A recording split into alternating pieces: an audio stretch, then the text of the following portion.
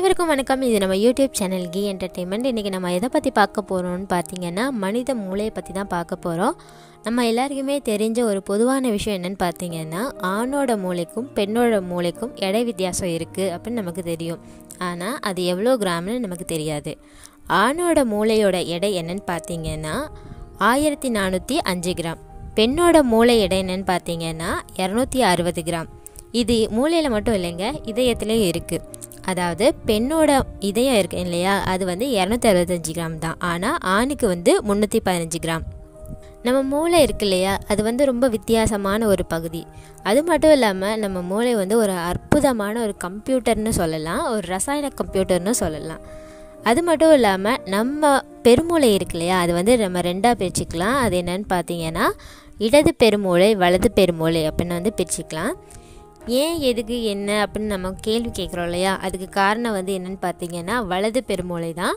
வலது பெருமூளை நம்ம படிக்கிற விஷயம், பார்க்குற விஷயங்கள், கோடிக்கணக்கான தகவல்கள் இதெல்லாமே எதில் இருக்குன்னு பார்த்தீங்கன்னா நம்மளோட வலது பெருமூளையில் தான் இருக்குது.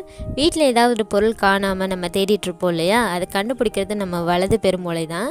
அதே மாதிரி நம்ம சின்ன வயசில் திருட்டு மாங்க அடிக்கிறது, பக்கத்து வீட்டு போன சைட் அடிக்கிறது, பள்ளிக்கூட அதுக்கப்புறம் கல்லூரி நண்பர்களை ஞாபகம் வச்சுக்கிறது, அவங்க பேரெல்லாம் ஞாபகம் வச்சுக்கிறது, இது எல்லாமே ஞாபகம் வச்சுக்கிறது என்னன்னு பார்த்தீங்கன்னா நம்ம வலது பெருமூளை தான் செய்யுது. அது அதோட ஒரு சின்ன வேலை தான். நாம் புத்திசாலியாக இருக்கிறதுக்கும் முட்டாளாக இருக்கிறதுக்கு காரணம் நம்மளோட மூளை இல்லைங்க. நாம் அதுக்கு என்ன மாதிரி வேலை கொடுக்குறோம் அப்படிங்கிறத பொறுத்து தான் இருக்குது. நம்ம வீட்டு வேலைக்காரனை நம்ம எப்படி வேலை வாங்குவோம், அது மாதிரி நம்ம மூளையை வேலை வாங்கணும். இதுதான் விஞ்ஞானிகளும் நிறைய ஆராய்ச்சியாளர்களும் கணித வல்லுநர்களும் இதை பண்ணிக்கிட்டு இருக்காங்க. ஸோ நாமளும் பண்ணணும்னு நினைக்கிறேன். ஸோ அடுத்ததாக நம்ம பார்க்க போகிறது என்னென்னா கார்பஸ் கலோசம். என்னடா இது புது வார்த்தையாக இருக்கே அப்படின்னு கேட்குறீங்களா? ஸோ கார்பஸ் கலோசங்கிறது என்னன்னு பார்த்தீங்கன்னா 2 பெருமூளையும் செயல்பட வைக்கிற ஒரு விஷயந்தான் இது. ஸோ இது ஒன்றா இணைக்கிற ஒரு பார்ட்டு அப்படின்னு சொல்லலாம். ஸோ இது ஒரு வேளை சரியாக வேலை செய்யாத பட்சத்தில் தான் நமக்கு குழப்பம், ஞாபகம் மறதி, டென்ஷன் இதெல்லாம் வருது.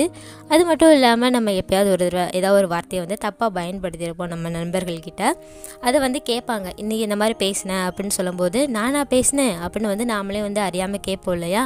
ஸோ அதுக்கு காரணம் என்னென்னு பார்த்தீங்கன்னா இந்த கார்பஸ் கலோசம் தான். இது சரியாக வேலை செய்யாத பட்சத்தில் தான் இந்த மாதிரி வார்த்தைகளை நம்ம பயன்படுத்த வேண்டி வரும். அது மட்டும் இல்லாமல் நம்ம கதை ஒன்று கேள்விப்பட்டிருப்போம், ஞாபகம் இருக்கா அவங்களுக்கு? ஸோ மனைவி சகுந்தலையை மன்னன் துஷ்யந்தன் மறந்துருப்பார். அதுக்கு காரணம் இந்த கார்பஸ் கலோசமாக இருக்குமோ? நமக்கு கோவம் வரும்போது மற்றவங்களை திட்டுவோம் இல்லையா, மூளை இருக்கா அறிவு இருக்கா அப்படின்னு. ஸோ நம்ம என்றைக்காவது யோசிச்சு பார்த்துருக்கோமா ஒரு குழந்தைக்கு மூளையே இல்லாமல் பிறக்குமா அப்படின்னு? ஸோ இதெல்லாம் ரொம்ப அபரிவிதமான கற்பனை தான். ஆனால் இது உண்மையிலுமே நடந்திருக்கு. ஆனால் இது 10 லட்சத்துக்கு ஒரு குழந்தைகள் தான் இந்த மாதிரி அரிதாக பிறக்குது. இது மருத்துவ அறிக்கையில் சொல்லியிருக்காங்க. அது மட்டும் இல்லாமல் மூளையே இல்லாமல் பிறக்கிற குழந்தைகளுக்கு அனாகாக்லி அப்படின்னு பேர். இந்த மாதிரி மூளையே இல்லாமல் பிறக்கிற குழந்தைகளுக்கு மூளைக்கு பதிலாக ஒரு சதைக்கோளம் தான் இருக்கும், மூளை இருக்காது. அது மட்டும் இல்லாமல் இந்த குழந்தைகள் மூளையே இல்லாமல் பிறக்கிறனால சில நாட்கள் மட்டும்தான் உயிரோடு இருக்கும். அந்த சில நாட்கள் உயிரோடு இருக்க பட்சத்தில் அது அந்த குழந்தை ஒரு பொம்மை மாதிரி தான் இருக்கும், மற்ற குழந்தைகள் மாதிரி ஆக்டிவாக இருக்காது. ஸோ இந்த நியூஸ் உங்களுக்கு ஷாக்கிங்காக இருக்கும்னு நினைக்கிறேன். ஸோ இதே மாதிரி நிறையா இன்ட்ரெஸ்டிங்கான நியூஸ்லாம் நீங்கள் கேட்குறதுக்கு மறக்காமல் கி என்டர்டெயின்மெண்ட்க்கு சப்ஸ்கிரைப் பண்ணுங்கள், லைக் பண்ணுங்கள், கமெண்ட் பண்ணுங்கள், ஷேர் பண்ணுங்கள்.